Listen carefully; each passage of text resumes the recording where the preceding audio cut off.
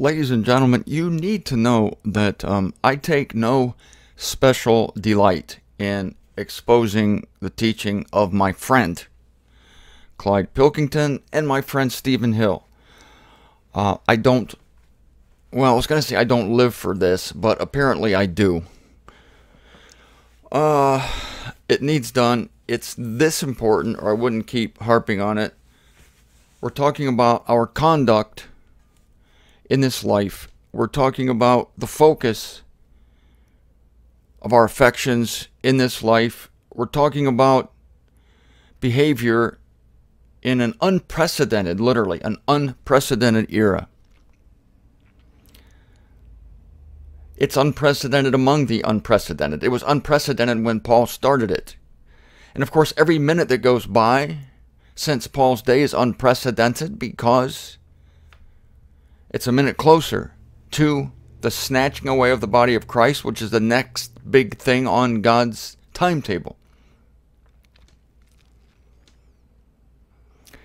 And today we find ourselves in perilous periods, the perilous periods that were predicted by Paul in 2 Timothy chapter 3. Therefore, it is important to know how we are to behave ourselves. Something really hit me when I turned off the microphone and the camera after yesterday's show. I read again Clyde Pilkington's statement in volume 488, is it, of the Bible Student's Notebook, and it hit me. It's so obvious now how wrong this is, and it's glaring.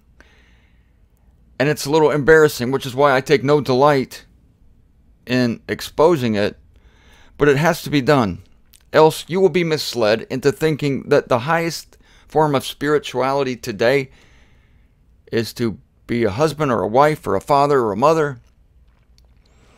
And that if you live in accord with Paul's exhortations in 1 Corinthians 7 to hold loosely to the world, that you are of necessity disappointing God, disgracing the message of His grace, bringing sorrow to every heart. This is the furthest thing from the truth. I'm quoting now from Clyde Pilkington's article, and it hit me big time. This is a new thing I'm giving you. And again, I take no special thrill in this at all. Quote, we have dealt previously in the Bible Student's Notebook with the dispensational context of 1 Corinthians. An approach to life based on this passage from a previous economy would be a dishonor to God and contrary to His present purpose as revealed through Paul's further advanced revelations found in his latter epistles. As a result, it will also wreak unnecessary havoc in one's personal and domestic life, bringing added sorrow to the heart and disgrace to the message of His grace.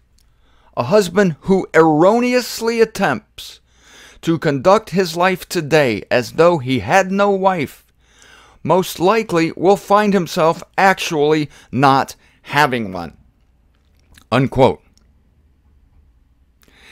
And in case you haven't seen it, and the full force of it didn't dawn on me until after I turned the microphone off yesterday, here it is.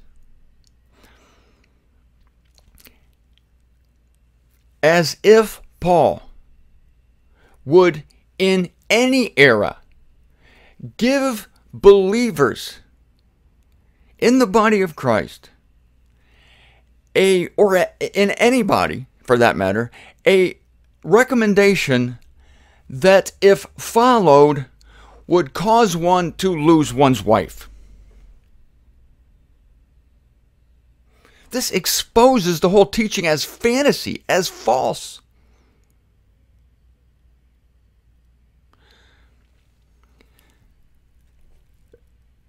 This thing is based upon the assumption that when Paul says uses the phrase the present necessity in 1 Corinthians 7:26. Let's read the context. I'm inferring then this ideal to be inherent, that is let's do the whole context in 25. 1 Corinthians 7:25. Now concerning the celibates or virgins, I have no injunction of the Lord, yet an opinion am I giving as one who has enjoyed mercy by the Lord to be faithful. I am inferring then this ideal to be inherent because of the present necessity, for it is ideal for humanity to be thus. The present necessity is said to be a especially persecutory time under the administration of Nero, where it was no good, like for a period of months or whatever, it was no good to be married. It was no good to keep your virgin celibate. Or no, it was good to keep your virgin celibate. It was good to keep everybody celibate. Don't do anything. Don't fall in love with anybody. Don't marry anybody because we got this persecution going on. The word necessity here in the Greek simply means compression, the present compression. I say to you that we're still in the present compression. We're still being compressed. The compression began with the announcement of an evangel that trumped the gospel of the circumcision and brought on the persecution of the circumcision. And many of the believers of this day would not have had problems with Nero had they followed Paul's advice in Romans 13, be subject to the superior authorities. But as I said to you yesterday, and as I've been saying to you, Paul's day, when compared with this day, will look like Girl Scout camp. Because Paul, as bad as things were in his time, says that, know this, in the latter days, perilous periods will be present. But I thought Paul lived in the most perilous period of all. That's when the compression started. But Paul said it will get worse. We're now living in that era. 2 Timothy chapter 3. Know this, that in the last days, perilous periods will be present. Perilous periods. We're in the last days. He calls that a time of compression. He calls this a time of peril. Peril. The compression is more compressed. It's like a car tire being inflated beyond 35 pounds, beyond 55 pounds, beyond 65 pounds. Pumping it up, pumping it up. How much can it take before it blows? That's where we are. Paul didn't know compression like the pressure we feel today. He didn't. Well, maybe him as the one man. He was under ultra scrutiny, under ultra persecution. When people take out packs on your life, then yes. But as a whole, as a body, we are under more compression as a body.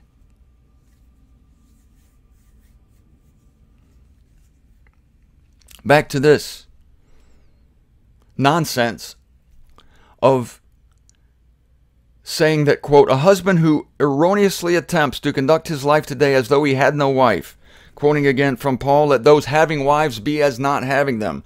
I contend to you that this is current practical advice of loosening one's grip on one's loved ones in comparison to one's looking for Jesus Christ. As if Paul would give advice during any era which, quote, would likely find a man actually not having a wife. So Paul's giving advice here that would wreak unnecessary havoc in one's personal and domestic life. Seriously, let's take a look at this. Let's say that Paul's era was, even for the time, an unprecedented era of persecution. Why would Paul, even in an era of persecution, suddenly change his teaching and tell people, okay, now I want you to do things that will result in unnecessary havoc in your personal and and domestic life. Yeah, that would be the perfect thing to do during an era that already is wreaking havoc. We have an era that is politically wreaking havoc on you. So now my new recommendation to you, which is I'm giving you strange advice now. I'm telling you something I've never told you before. Let those having wives be as though not having them. According to Clyde, if anybody follows this advice in this era, he's going to wreak unnecessary havoc in his life, bring sorrow to the heart, and disgrace the message of grace. Those are quotes. And a husband who erroneously attempts to follow this today will actually find himself not having a wife. But if this is true today, why wouldn't it also be true then? And why would Paul give advice that would wreak more havoc in an era that's already havoc-filled? As if that would be good advice at any time. At any time. Whether you're living in an era of persecution or an era of peace. It makes no sense that Paul would give advice. I keep repeating this to make sure you get it. That Paul would give advice like this that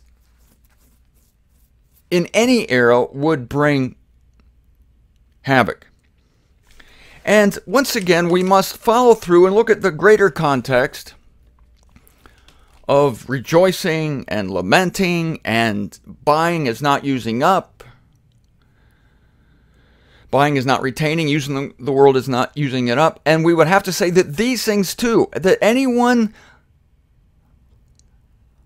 I'll quote again, an approach to life based on this passage, mind you, but Clyde never looks at the passage. He only looks at the one cherry-picked section of husbands treating their wives as though not having them. And that works both ways. Wives, treat your husbands. Paul just doesn't say it. It's a what you would call an ellipsis.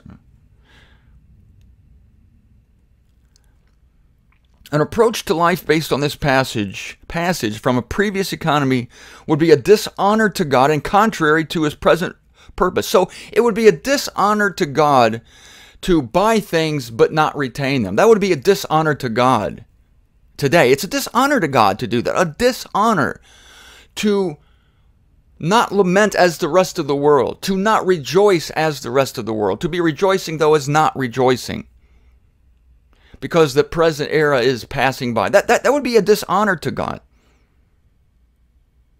It will wreak, if you do this, if you buy things and hold them loosely, it will, quote, wreak unnecessary havoc in your personal and domestic life. No, it's just the opposite of what Clyde's insisting here. It will wreak unnecessary havoc in your personal and domestic life if you buy stuff and retain it. If you use the world and use it up. If you suck the life out of this world, like with a giant straw, taking the last slurps of chocolate milk from the bottom of the glass. That's what Paul means when he says in 1 Corinthians 7, using the world, but don't use it up. In other words, don't get your straw in there and suck up the very last drops of the chocolate milk. That's using it up. Use it, but don't use it up. Don't suck the life out of it. Don't wring the sponge in your mouth until you get every last drop of whatever elixir or intoxicant this world offers. That's good advice for today. Yet Clyde says that because it belongs to this passage, it will dishonor God if you don't use up the world, if you don't suck every drop from this place of doom, death, and destruction. So the huge mistake is laid bare here to think that Paul would give advice that in any era would cause one to lose one's wife. Here's a great idea. Since you're living in an era of great persecution, I want you to have wives as not having them. And chances are good now, if you treat your wife this way during this era of persecution, then you actually won't have one. It's possible that the advice I'm giving you will actually cause you to not have a wife. And that's the right prescription for an era of persecution. We're going to remedy the persecution of Nero by giving you advice concerning your marriage that will likely drive your wife from you. Great. No, it's stupid. It's simply not the case. And I'm adamant about it. Now, listen to Stephen Hill, who makes the same mistake in volume, I think he's writing in volume 490. All right, Clyde assumes that with a supposed epic change in eras, singleness is no longer the ideal, and domestic life now has a paramount place in spirituality. This is from a quote from Clyde's article again first. Ephesians represents the pinnacle of Paul's revelation. That's true. Here he lays forth the secret economy in which we, well, it could be true. I kind of think Romans is, but in this epistle, he lays forth here the secret economy in which we now live today. In this epistle, rather than prompting singleness and a weaning of domestic life as he had done previously, he does promote and prompt singleness, but not a weaning of domestic life. I'm not going to be able to get any farther than here. I'm going to pick up with this tomorrow. I'm on fire for this. This is such bad advice, and it's such misleading advice to say that Paul is recommending a weaning of domestic life, as if we're to pull away from our wives or our children. He's not telling us to pull away. He's saying having wives be as though not having. The import of the phrase as though is completely missed by these writers, Clyde Pilkington and Stephen Hill. It's just so casually inserted here that Paul is recommending a weaning of domestic life. Like, just get yourself away from it. No, he's saying remain in it. And again, I say he's not telling you, Paul is not telling you to stop buying things, to stop using the world, to stop rejoicing, to stop. It's as if Paul's saying, wean yourself from rejoicing, wean yourself from mourning. No, we just don't mourn as the world mourns. That's it. It's that simple. And yet, this passage is misused and abused, and it becomes a text weapon against a singleness and a pureness for Christ.